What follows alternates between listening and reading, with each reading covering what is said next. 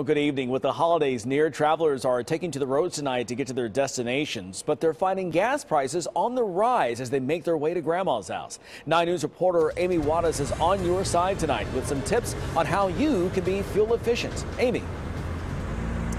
Well, that's right, Larry. We are here in Covington at the BP, and the price for regular unleaded fuel right now is $3.25 a gallon, what AAA is reporting tonight as the national average.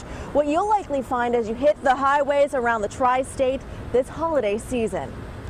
Oh man, I love the gas prices in Tennessee. But Marty Parker doesn't love them in Kentucky.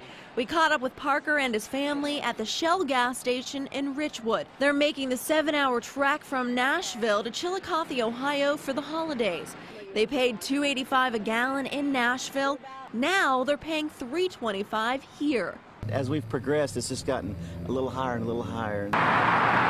He says traffic hasn't been too bad here on 75, but the trailer he has on the back of his Jeep is slowing him down. I guess it's a little harder pulling the trailer because you're getting worse gas mileage than we normally would. The fact of the matter is that demand. So, we're going to make a little money while we can. While rising gas prices put a cramp on Felder's wallet just a little bit, he did his homework so he could stay more fuel efficient before he hit the road. Change your oil. You got to keep your car tuned up. I just try to manage the speed limit, and drive with some sense. It's obvious these guys know how to maintain good gas mileage. CincyGasPrices.com offers similar tips.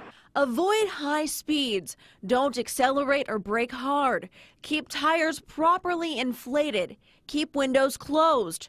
Service your vehicle regularly. Use cruise control. Avoid heavy loads. And avoid long idles. If you follow these directions, you'll ultimately spend less at the pump. And if you head to our website, WCPO.com, you'll find a complete list of those fuel-saving tips. You'll also find a map showing gas prices at every gas station around the tri-state. And just click on the traffic tab, and then you'll click on gas prices, and you'll be on your way. Amy Wattis, 9 News. We are live from Covington. Larry. Well, thanks, Amy. A Tennessee family